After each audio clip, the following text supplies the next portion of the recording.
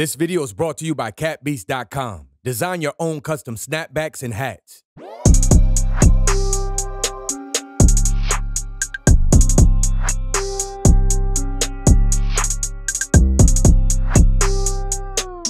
Hey, what's good everybody? It's cjbeatz. We're back at it again today. Today we're going to discuss the issue of the CPU overload in Logic Pro X. Some of my subscribers, told me, hey CJ, I get this CPU overload when I'm trying to work on some projects.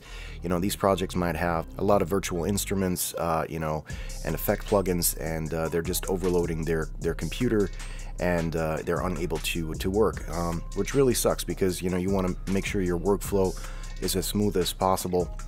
So, there are a few things that you could do to make Logic perform better, and the first and foremost thing is to quit any other applications before using Logic. So depending on your CPU and your RAM, you'd want to go ahead and close out any other applications that might be using up CPU and RAM, so that the only application you have open is Logic Pro X.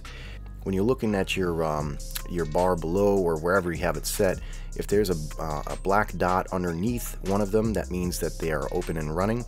So, let's say you have Chrome open and, you want to make sure to quit that. So if you hit Chrome and it's still running in the background, what you got to do is make sure to quit Google Chrome. That will actually close the application completely. If you just hit this X on an application on Macs, they don't really close out, right? You still have that dot underneath. So first and foremost, go up to Chrome and then quit Google Chrome. And this goes for any application that you might have open. You can always check to see what your computer has in terms of CPU and RAM by clicking on the Apple button, clicking about this Mac. All your specs will be listed right here. So my processor is a 3.5 gigahertz 6-core Intel Xeon E5, and I have 32 gigs of RAM. The computer I'm working with is a Mac Pro, and it's pretty souped up. But you don't have to have these types of specs in order to use Logic. Some of you might have an i5, even an i3 processor, and then maybe 8 gigs of RAM. I really think like the threshold in terms of working in music production or in Logic, you have to have at least like 8 gigs of RAM, an i5 processor or higher. If you were using an i3 with like 4 gigs of RAM, it's going to be tough to create music with that because music production is very CPU and RAM intensive, so you want to make sure that your computer is up to par. So right off the bat, you might want to think about upgrading your Mac, or even, maybe upgrading your RAM. There are ways to do that. You could speak to an Apple specialist or a friend of yours that might be into computers or something.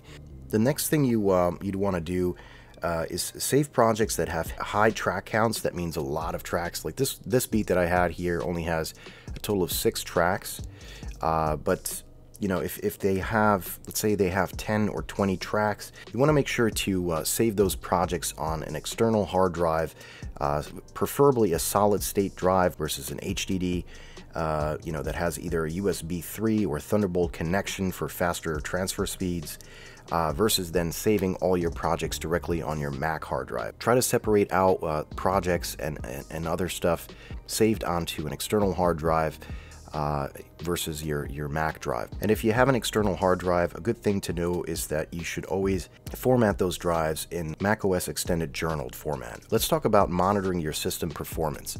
Up here, this is the usual look for the parameters of your project. You could go ahead and click on this display mode and then hit custom, and that's going to give you some more indicators here. For example, the CPU and the HD. So this basically is a meter showing you how much CPU and how much hard drive is being used up by Logic.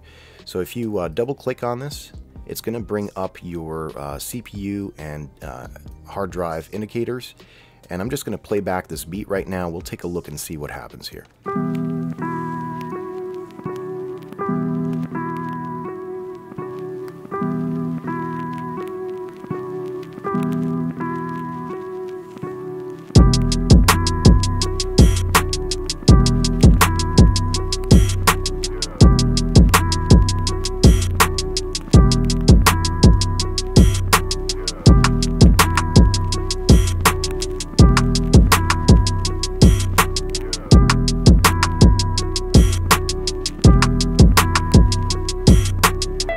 So you could see that this project is pretty CPU intensive, even though it doesn't have a lot of tracks. However, I am using a lot of effect plugins, so that is using up my CPU. Each individual bar represents the cores of your CPU. So, if you have an 8-core, 6-core, whatever, this will represent how many cores you have and how many cores are being used by Logic. So right now, with this project, it looks like about half of my cores are being utilized with all the plugins and effect plugins that I have loaded onto this project. If you get the CPU overload error in Logic Pro X, you will notice that all of these cores, as well as the main indicator here, will be completely saturated. There'll be a point where, the CPU overload message comes up and Logic stops. Here are some more things that you could do to prevent that from happening. Okay, so if you don't have a computer that's all souped up, it is okay, because you could still set Logic up to work with what you got. So one of the things that you could do is increasing your I/O buffer size. And increasing the I/O buffer size will allow the computer or the CPU to basically have more time to process stuff. You can change those parameters by clicking on Logic Pro X Preferences, and then let's hit General. If you come over to Audio, you have an I/O buffer size indicator right here. So mine's set to 128, which results in a latency of 5.8 milliseconds. So it's important to know that if you are increasing your I/O buffer size, you're also increasing your latency. If I hit play in the Logic Pro X session, it'll take 11.6 milliseconds for that output to come out. So if I increase the buffer size, I'm giving my CPU more time basically to process this audio. However, the resulting latency is 11.6 milliseconds round trip. So it's 5.8 milliseconds for the output. So the more you increase this buffer size, the longer it will take for that sound to be processed and put out into your headphones, into your monitors, whatever you're using. So you have to find a happy medium for your computer. If you can work in 128, that's great, because the latency is really not that noticeable.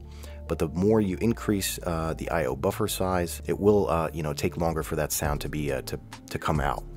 So I hope the information I gave to you today, let you overcome the CPU overload message that you're getting in Logic Pro X. If you have any questions whatsoever, feel free to drop a comment in the comments section. And please don't forget to like, subscribe, and hit that bell to be notified anytime I upload some new content. My name is CJ Beatz, and I'm out for now. Peace.